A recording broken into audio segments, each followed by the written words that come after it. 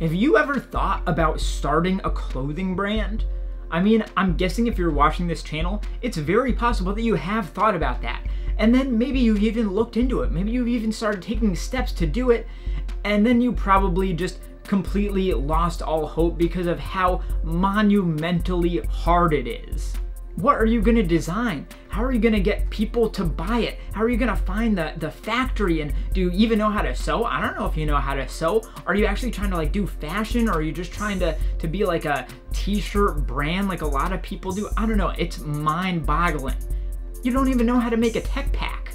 I mean, maybe you do, but you probably don't, considering that the numbers out there, there are probably very, very small amount of people who know how to put together a tech pack. It's just unreal the amount of work that goes into it, and also the amount of money and the amount of luck, but also the amount of just like fate if you're gonna make it or not. It's craziness. So that's why I respect it even more when someone is going about those steps the right way. And that leads me into our subject of today, which is a young designer, a new designer named Willie Austin. So he went out of his way to send me his first piece ever. He calls this the sideline jacket, and he sent this to me. I told him, I'm not gonna promise I'm gonna say anything. I could love this thing, or I could spend an entire 15-minute review hating on it. Much respect, he was totally cool with that. He respected the process. So we're gonna be talking about this piece that he sent me, but also I wanna talk more largely about how to start a brand the right way and the wrong way, because there are definitely two paths there, and a lot of people pick the bad one for some reason. I guess because it's kind of easier and a bit lazier, and you know what I mean?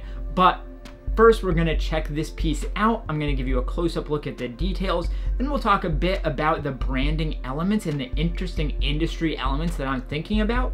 And finally, we'll try it on. We'll throw a fit together and have some fun with it. So let's dive in and check this piece out. Yo, before we get too much further, subscribe to the channel. I make tons of luxury and streetwear content. And also, if you're looking for deals on luxury and streetwear, check the description. I've got some of the best sites with all authentic stuff. Check it out. All right, and there it is, the sideline jacket by Willie Austin. This is his first design he's ever done, and it's pretty impressive for a first design. Like, it is really a fashion piece. Not many people do that as their first design. A lot of people just throw out a t-shirt or something. So I really do respect this. But first off, let me say, Willie sent this to me personally, and he double bagged it. My man double bagged it. 2 UPS bags or whatever it was. It was inside one. Then he bagged it again so I wouldn't cut into the piece when I opened it. Very important. Very important. I gotta say, I appreciate it. But let's look at this tag, because even like the tag is a really important part for a brand. That's the first thing many people look at when they pick up a piece. They go look at the tag. So what do we got here? So this is like a deep yellow piece of cardstock here with black print for the Willie Austin brand print. I will say the font feels a little bit standard, but also kind of classic. The color is very Pierre Moss. I might change that hue just to get some extra separation from that brand, create my own identity. But I do think yellow is a good color. I actually really like the yellow that he's used here. It's a bit more beigey in a way. So I don't know, maybe dial in that kind of staple brand yellow would be my first suggestion here. And we've got that on both sides, which again, it's a little bit more expensive to print 2-sided cardstock, but it means that whichever way this is lying, you're seeing that brand name, which is really important. People don't think about some of these things. So right off the bat, some things that he's doing right that a lot of people would not even consider with their first piece of clothing, which is crazy. And now here's the brand tag at the back of the neck. And this starts to get at my one overarching criticism, I would say. I am overall extremely positive about this piece. I'm really hyped on it. I think it is super cool and an incredible start for a new designer. But it has one flaw that I would like to critique, but I think it's very fixable, okay? So I don't want this to start off super negative, but I think you can start to see here my biggest criticism, so we kind of have to talk about it right up front. So take a look at this stitching. Does that look like luxury stitching to you? My short answer, unfortunately, would be no. You see the zigzagginess of those stitches. It goes over the size tag there, and the size tag itself is a little bit off-center. Even having it up top at all is kind of weird. You'd expect to see it maybe down here, but I don't hate that it's up top, but I would like it to be centered, and I would definitely like those stitches to be straighter. It just gives off more of a sense of quality, okay? Straight stitching, it's not necessarily going to make this piece of clothing more stable or better constructed, but it just gives off a better, more high-end impression, and the impression from these stitches is a little bit rough. And if we take a look at the care tags that are inside the jacket, we can start to see where some of that may come from. So first of all, it's 100% polyester. I am super psyched to talk to you guys about this fabrication because it's so cool. Washing instructions, and then down at the bottom here, we can see made in China. And I think that is where our issues stem from. If you are a brand new designer, especially if you didn't go to like fashion school and learn how to sew for years and years on end, manufacturing your stuff anywhere other than China is going to be completely cost prohibitive. I'm sure it's already very expensive to make one of these, but if you were to try to make these in Portugal, France, Italy, the United States, anywhere else, it would be, I think, many, many times more expensive. So I think Willie had to make a choice. He found a factory in China to make his stuff, and the construction that you see, for instance, at that tag that we talked about, reflects that made in China-ness of it. So I definitely have some suggestions for later, some ideas of where he could go with this to address that, but it is the biggest downside of this piece. But here's the thing. There's so much good to talk about here. I don't want to talk about downsides anymore. So let's dive in and look at the details of this piece, and you'll see why I'm still so psyched on it, despite some of the construction wonkiness. And first, I think we've got to start by talking about this fabrication. It is so cool. So it is a super heavy satin. Like, it looks kind of like a drapey, I don't know, souvenir jacket or something, but this is thick, okay? Like, take a look at that collar here. That is how thick it is on the whole thing. It really is a jacket thickness, and there's something else that adds to that as well. And that is, you may have noticed that the entire thing is lined with mesh. So of course you've got this great sportswear feel, but it also makes it feel more high-end and like a jacket, the fact that it is entirely lined. So it's not just the satin sitting on you, it's also lined. But like, you know, most jackets are going to be lined in kind of what you'd line a blazer with or something, but lining it with mesh gives it this authentic sportswear feel that he's clearly going for with the varsity elements that really ties it all together. Now let's talk about some of the elements of branding here. Of course, we have this awesome chenille varsity letter. It's clearly a WA for Willie Austin, and I love that. You know, it makes you think like Golf LaFleur, stuff like that, and it's super iconic and a great way to start getting his name out there without having like a tacky monogram or something. Putting it right at the chest in chenille, it feels high-end but also relatable and nostalgic in a way. We also get a nice big brand patch at the arm, giving me kind of like Montclair vibes in a way, and also calling it Willie Austin Sports on here gives you a more direct nod to the fact that he is going for a classic sportswear vibe, which is coming into play more and more right now. Like, it was just really recently announced that Jay-Z and some other people just bought Mitchell & Ness, the old kind of athletic wear brand that was way bigger back in the day. So this stuff is coming back. And there's some other stuff that's like really smart too that you would, again, never expect somebody to pull off in their first piece. For instance, the colors are incredibly smart. Like I said, this is a very light kind of beige yellow. And then if you look at the contrast stitching at the collar, down around the kangaroo pocket at the waist, even the varsity like rib knit sleeves, it's all that same color going throughout. So you've got the black and you've got the like beigey gold yellow. Man, it is really, really nice. As you can see, it is also a quarter zip. So this is not a full zip. You just do get a little bit of zipper there to open it up if you're so inclined. It is a real metal zipper, which again, all of this stuff shows a crazy amount of self-belief. It's obvious that this took a lot of investment, like putting in chenille lettering that's stitched down, real metal zippers. All this stuff costs money, and you've got to really believe in yourself to put that kind of investment into the first piece of your brand. So I'm really impressed by that. As I mentioned, unfortunately, some of that wonky construction comes into play when you start looking at the contrast stitching around the zipper and things like that. You just really want to see those stitches being as straight as possible and as clean as possible.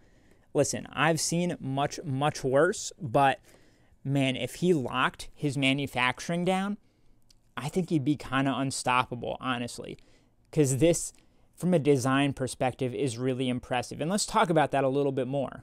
So clearly from the silhouette here, from the style, it's given me Fear of God, most definitely. A little bit of Montclair with that patch over there, a bit of Pierre Moss in the yellows and blacks. But if you showed this piece to me and told me, oh, this is Fear of God or this is Pierre Moss, I'd say it doesn't feel like those brands. It feels like its own thing, even though it is clearly in a similar ballpark, no pun intended. It has its own vibe, which is so hard to pull off with your very first piece. As you can see, the cut is wide and boxy, but also short. It's got a little bit of a crop to it and also some slightly dropped shoulders. So there's been a lot of thought put into this silhouette that really just shows a level of care and thought that is extremely impressive to me. That's just the word I keep coming back to over and over with this piece, is impressed, because it is a kind of staggering piece of work for someone to pull this out right off the bat. It shows a lot of talent and creativity, in my opinion. All right, so that is the Sideline Jacket by Willie Austin. And now I want to dive more into the industry aspect. So let's take a look at this specific designer and see what he's doing, how he's approaching this process. All right, before we dive deep into the industry stuff, I want to show Willie a little bit of love. He's got a couple of Instagram accounts. I'm not sure which one he prefers for the brand. He's got this one, which seems to have the most followers, but then that one's Willie Austin second. And then the other one for the brand seemingly is Willie Austin _. And I had some conversations with Willie about where he wants to take this brand. And you go to his website, right off the bat, it looks really, really well thought out and well designed. He's got good photography here. He's got models that look really good wearing his piece. It's just really nice presentation. You can see right off the bat, Sideline Jacket has its own kind of sub menu here. This is the staple first piece for the brand that he's really going for. He's even got a video of them in the factory putting together the jacket. Prototypes, he's showing the history of the brand. It's so sick. He's super, super dedicated to this, and I really respect that. You can see, even going through the ages, this first one, this feels very Montclair to me. Coming into this one here, looks more Fear of God, and then his final design, he's landed on something that really feels like his own. But now we gotta start talking about the business stuff, the industry stuff. So if I go to buy now, these are going for $300. And I think that's totally, totally fair. Are the materials, do those feel like they're worth $300? Yes, absolutely. Does the concept, the silhouette, the design, does that feel like it's worth $300? Absolutely, 100%. Does the construction feel like it's worth $300? Not necessarily. And that's why, that's the biggest thing I'm harping on right now, because if he figures the construction out, it's no longer a $300 jacket. It's a $500 jacket, $600, $700, $800 even potentially if he gets his name more out there. And that's where things can really start snowballing and get crazy. But he is doing so many things right. For example, he is seeding this jacket to people that he thinks have the right vibe for what he's doing, can get his name out there. People like me, which again, I really appreciate it. I think that's super cool and I'm happy to support. I'm a big fan already. But also take a look at this. He's got it on Jay Tatum right here and it looks incredible. Like, look at this look. This looks like tailor-made. What That is nice. He looks incredible right here. That jacket, if I saw that, I'd be like, where do I get that right now? And if you guys don't know, Jay Tatum, 4 million followers. So clearly, Willie, he's got the right idea going here. And this is what's going to make him make a name for himself and get him out there. So I talked to Willie. I asked him, what are his goals? Where is he trying to go next? And one of his big goals is to get stocked in Saks Fifth Avenue, and that's an awesome goal. Getting stockists is incredibly important, and stockist just means like shops that are stocking your brand for sale. And listen, I love dreaming big, and Saks, if you can go for it, absolutely go for it.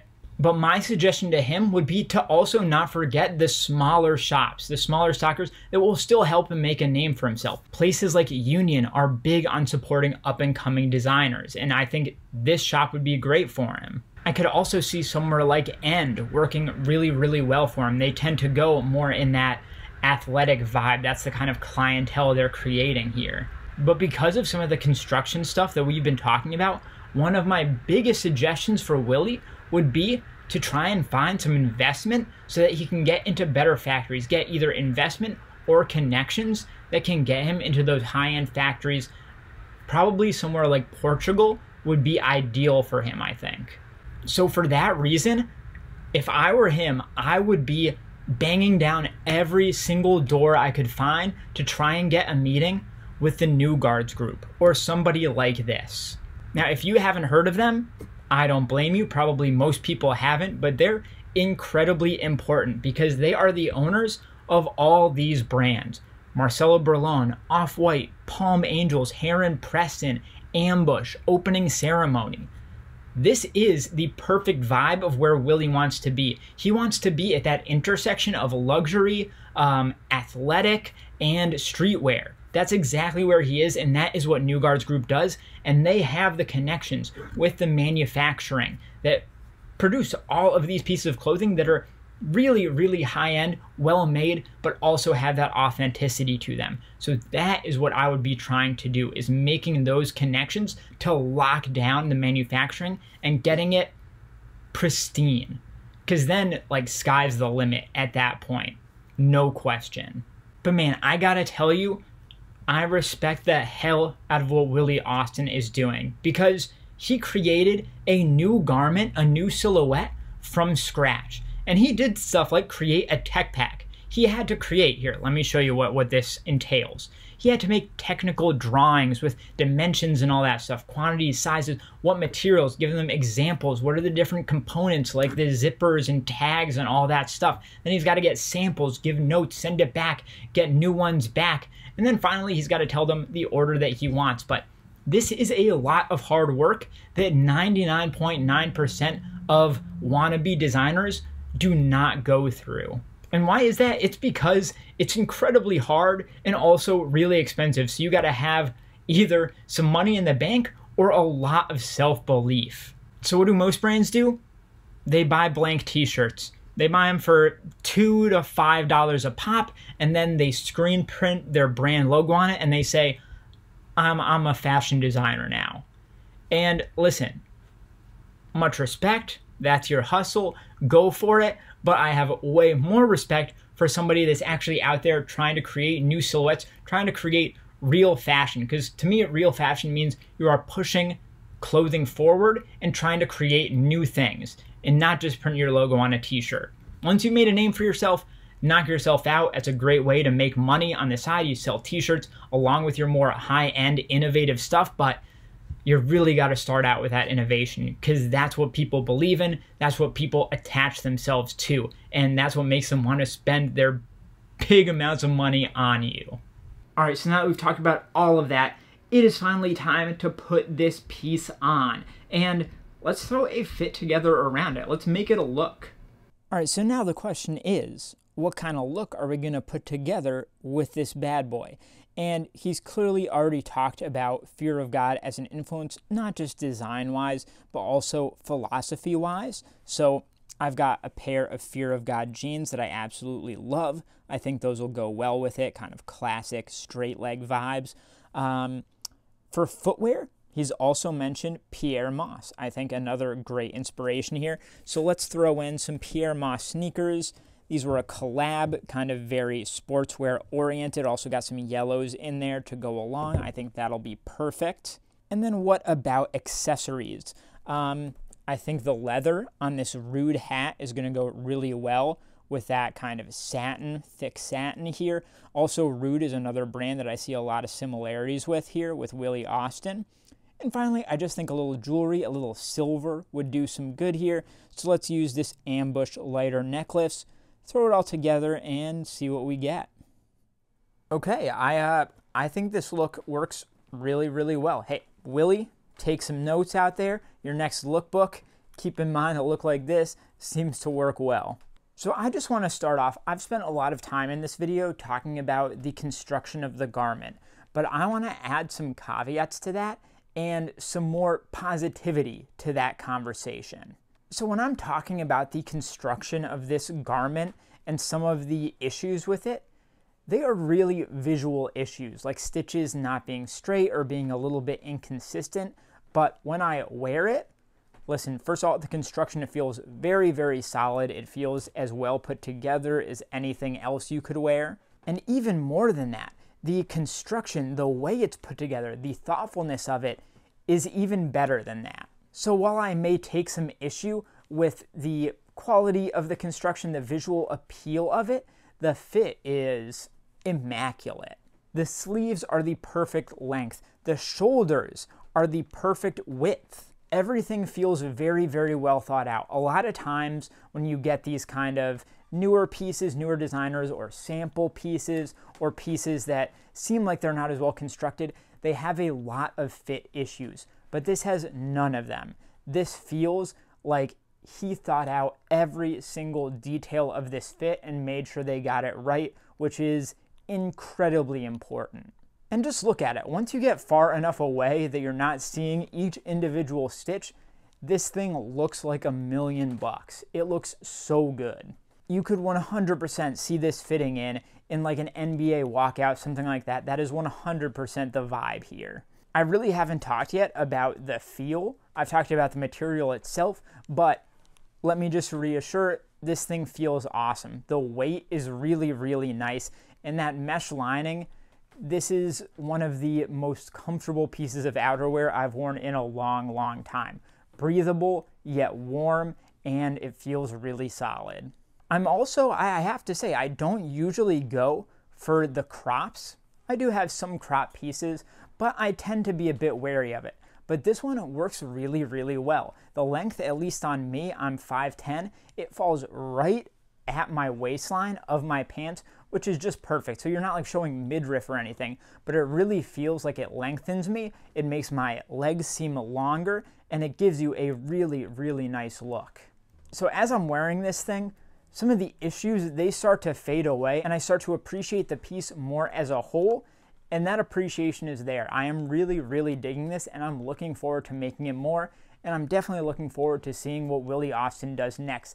I just really hope he takes the right moves. I definitely see promise in what he's doing. I think he's going in the right directions, but I hope he puts some effort into making those connections with the investors or even the manufacturers themselves at those places that can put his pieces to the next level, because that is the only piece that's missing now. He's got the vision, the design quality, he's got the point of view. It's all there for success. So people out there looking to start brands should be taking some notes here. It's super impressive. So thank you guys for watching. I thought this was a really cool process, being able to look at a new designer's piece and really break it down for you. So take a look at the other video on screen here, subscribe to my channel, like this video, and I'll see you next time.